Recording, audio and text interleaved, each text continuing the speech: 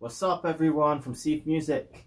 I'm in the middle of recording for you guys. I'm just recording some covers, and as I'm finishing, what I like to do is I like to practice what I'm going to play.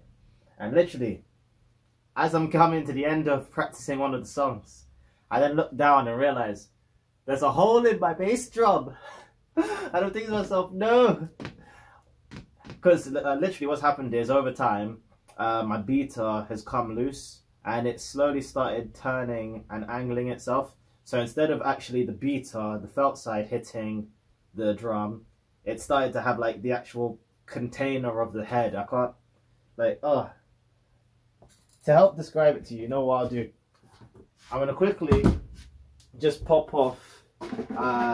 So since this is a double bass drum pedal, I don't know if you can still see me right now, but yeah. So here is what my beater looks like, okay?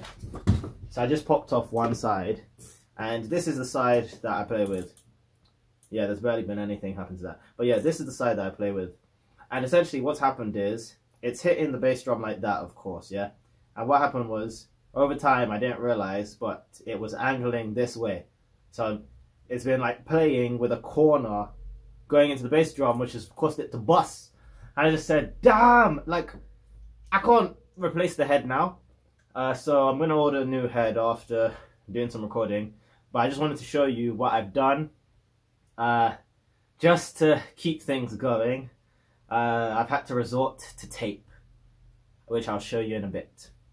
So as you guys can see, this is what I've resorted to stop the problem. But then again, when I look at it, I've had these heads, how long now?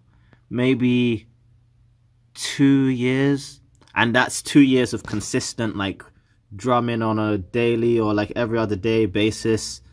And I just thought to myself, you know what, okay, cool, maybe it's I'm definitely gonna replace this head, don't worry about that.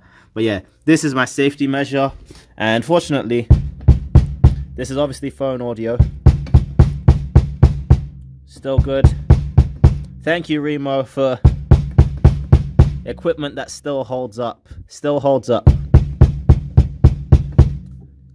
Even after, like, literally, I taped it before thinking about doing this video. Like, this video is just a spur of the moment thing. So, I think I'm going to title this, like, how to repair heads or make shit. I'll come up with something, but yeah, this is what I've done. I've just taped the entire thing, just to make sure it's at least manageable until I get a new head. So, as you guys can see, that's just a little quick video. I'm going to get back to doing some covers, but I just thought, you know what, whilst it's there, I have no idea if I'm even going to ever upload this, but I figured, you know what, let me just take that moment. So, that's how you can recover your bass drum. Please be sure to like, subscribe, comment, and share. Trust me, hit me up with those video suggestions, anything. Help me out. And remember, spread the word.